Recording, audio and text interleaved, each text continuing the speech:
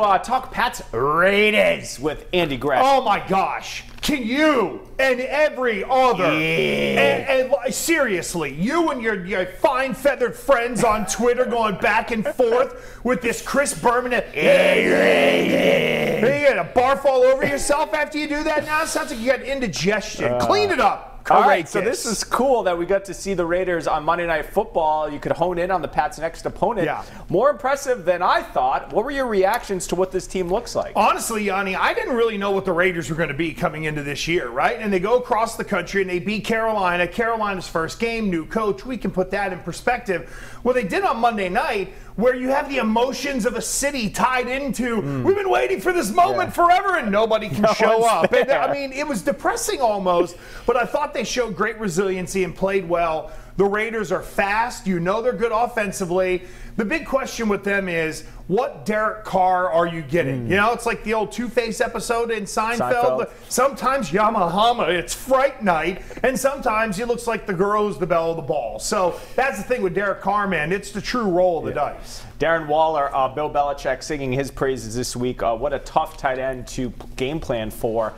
What are the Pats are going to face a lot of these. They're going to have Kelsey. They're going to have Kittle and so forth. How are they going to attack Waller? Well, I think that's where Joanne Williams comes in. And look, you can go back to, you know, my name, I hear to win. My mind says to win. Oh, they didn't get Aqib Talib to come in to be the tight end slayer. So now it's got to be really a combination probably of Joanne Williams, maybe a little bit of Devin McCourty mixed in. But I really think Williams is going to get the first crack. And Yianni, look, there are lots of ways, as we learned over the years, with Gronk playing here, there are ways to slow down a tight end. You can hit him at the line of scrimmage. You try to go contact just inside those 5 yards. There are lots of different techniques that I think the Patriots defense can employ to disrupt him, but make no question about it. The guy's a real weapon, and when it got down to it in the third quarter against New Orleans, they couldn't stop that guy. All right, I want to talk about the narrative behind the Patriots right now.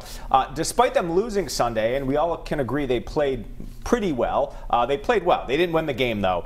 It seems like nationally people are now jumping on the Pats bandwagon because Cam has proven that he can play.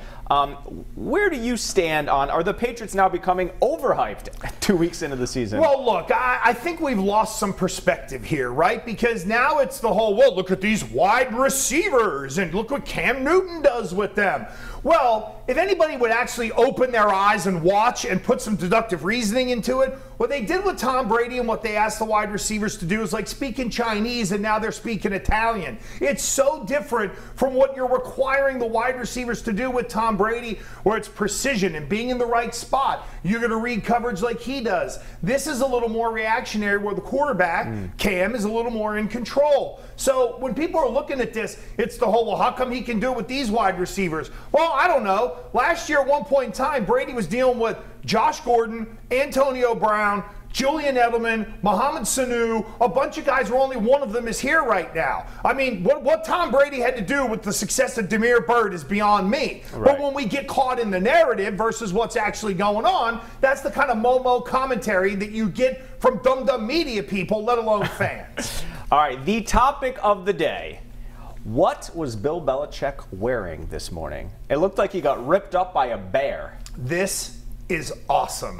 The way this guy looked. I mean, look, you know what he did? He showed us how he really feels inside. Like that, what you saw was the real Belichick. Game plan Wednesday morning, hair all over the place. Like he just got done walking on the treadmill, breaking down video and stuff. And you're right, it did look like he got mauled by a bear. But come on, that's probably the first sweatshirt that the late Donnie Brosher gave him whenever he came up here to coach New England, and he doesn't want to let it go. I got one of those. I wear it around whenever I was allowed to go in the office. I wore it all the time. Giant holes in the elbows and stuff. So all of us who have been quarantining have probably worn some terrible things in our homes. He was on a Zoom call with the national and local media, but Patriots.com say that sweatshirt originates from week 1 in 2013. He also wore it in the Super Bowl loss to the Eagles. So this is about a 7-year-old sweatshirt. Do you think it was top of the pile, Or to go back to Seinfeld, maybe he just did. It's a head of rotation in the cycle. On the back of the chair in the office, and it was, I got to go talk to these rubes. Let me put on something other than a sleeveless T-shirt. That's my guess.